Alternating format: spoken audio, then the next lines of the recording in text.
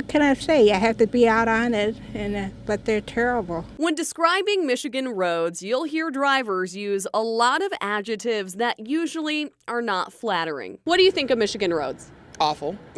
Not very good. Michigan roads, they're terrible right now. But imagine a world where all of this is fixed.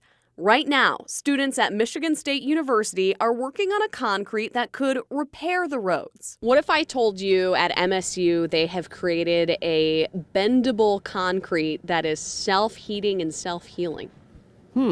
That's interesting. I'd be interested to see what it is or what it does. So because it's bendable, it's unlikely to get a major fracture. Yes. Its bendability is also what makes it self-healing. Dr. Bill Jing is an assistant professor at MSU specializing in environmental engineering. He tells me this concrete is not only unlikely to see major cracks, but can store energy. The concrete can absorb energy from the sun. And then when temperature drops near zero, the snow comes in, it releases the heat. That means eliminating the need for salt, which can create corrosion on cars, cracks in roads, and can be harmful to the environment.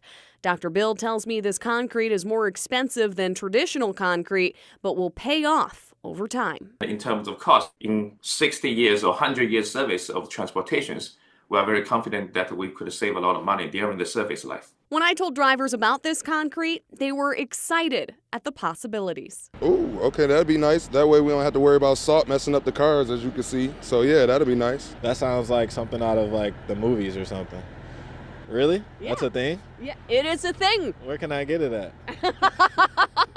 They're working on it. They're working on it. For real? Okay. Yeah, I need it. That sounds cool.